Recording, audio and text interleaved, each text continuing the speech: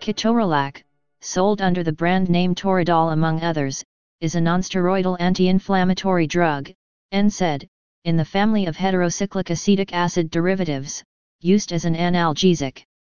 It is considered a first-generation NSAID. Ketorolac acts by inhibiting the bodily synthesis of prostaglandins. Ketorolac in its oral, tablet or capsule, and intramuscular, injected, preparations is a racemic mixture of both S-ketorolac, the active isomer, and R-plus ketorolac. Ketorolac was developed in 1989 by Syntex Corp., now part of Roche. It was approved for medical use in the United States in 1989. The eye drop formulation was approved by the FDA in 1992. An intranasal formulation was approved by the FDA in 2010 for short-term management of moderate to moderately severe pain requiring analgesia at the opioid level. As of 2015, the cost for a typical course of medication in the United States is less than $25. Medical uses. Ketorolac is used for short-term management of moderate to severe pain. It is usually not prescribed for longer than 5 days. Ketorolac is effective when administered with paracetamol to control pain in neonates because it does not depress respiration as do opioids. Ketorolac is also an adjuvant to opioid medications and improves pain relief. It is also used to treat dysmenorrhea. Ketorolac is used to treat idiopathic pericarditis, where it reduces inflammation. Ketorolac is used for short-term pain control not lasting longer than 5 days, and can be administered orally, by intramuscular injection, intravenously, and by nasal spray. Ketorolac is initially administered by intramuscular injection or intravenously. Oral therapy is only used as a continuation from the intramuscular or intravenous starting point. Ketorolac is used during eye surgery to maintain mydriasis, or the relaxing of the iris muscles that will allow surgeons to perform cataract surgery. Ketorolac is effective in treating ocular itching.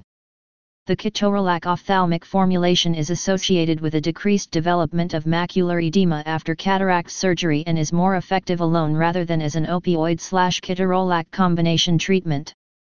Ketorolac has also been used to manage pain from corneal abrasions. During treatment with ketorolac, clinicians monitor for the manifestation of adverse effects and side effects. Lab tests, such as liver function tests, bleeding time, BUN, serum creatinine, and electrolyte levels are often used and help to identify potential complications. Contraindications. Ketorolac is contraindicated in those with hypersensitivity, allergies to the medication, cross-sensitivity to other NSAIDs, prior to surgery, history of peptic ulcer disease, gastrointestinal bleeding, alcohol intolerance, renal impairment, cerebrovascular bleeding, nasal polyps, angioedema, and asthma. Recommendations exist for cautious use of ketorolac in those who have experienced cardiovascular disease, myocardial infarction, stroke, heart failure, coagulation disorders, renal impairment, and hepatic impairment. Adverse effects. Though uncommon, potentially fatal adverse effects are stroke, myocardial infarction, GI bleeding, Stevens-Johnson syndrome, toxic epidermal necrolysis and anaphylaxis. A less serious and more common, 10%, side effect is drowsiness. Infrequent, 1%, side effects are paresthesia, prolonged bleeding time, injection site pain, purpura, sweating, abnormal thinking, increased tearing, eyes, edema, pallor, dry mouth, abnormal taste, urinary frequency, increased liver enzymes, itching, and others. Ketorolac can cause premature constriction of the ductus arteriosus in an infant during the 3rd trimester of pregnancy. Platelet function is decreased related to the use of ketorolac. The practice of restricting treatment with ketorolac is due to its potential to cause kidney damage. Interactions. Ketorolac can interact with other medications. Probenecid can increase the probability of having an adverse reaction or experiencing a side effect when taken with ketorolac.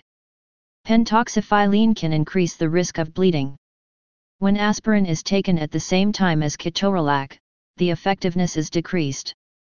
Problematic GI effects are additive and become more likely if potassium supplements, aspirin, other NSAIDs, corticosteroids, or alcohol is taken at the same time. The effectiveness of antihypertensives and diuretics can be lowered. The use of Ketorolac can increase serum lithium levels to the point of toxicity. Toxicity to methotrexate is more likely if Ketorolac is taken at the same time. The risk of bleeding increases with the concurrent medications clopidogrel, cefoperazone, valproic acid, cefotetan, eptifibatide, tirofiban, and copidine. Anticoagulants and thrombolytic medications also increase the likelihood of bleeding. Medications used to treat cancer can interact with Ketorolac along with radiation therapy. The risk of toxicity to the kidneys increases when Ketorolac is taken with cyclosporin. Interactions with Ketorolac exist with some herbal supplements. Panax ginseng, clove, ginger, arnica, feverfew, donkey, chamomile, and ginkgo biloba increases the risk of bleeding. Mechanism of action. The primary mechanism of action responsible for Ketorolac's anti-inflammatory, antipyretic, and analgesic effects is the inhibition of prostaglandin synthesis by competitive blocking of the enzyme cyclooxygenase, COX. Ketorolac is a non-selective COX inhibitor. Ketorolac has been assessed to be a relatively higher risk NSAID when compared to aceclofenac, celecoxib, and ibuprofen. History. In the U.S., Ketorolac was the only widely available intravenous NSAID for many years, and form of paracetamol became available in Europe in 2009 and then in the U.S. The Syntex Company, of Palo Alto, California developed the ophthalmic solution Acular around 2006. In 2007, there were concerns about the high incidence of reported side effects. This led to restriction in its dosage and maximum duration of use.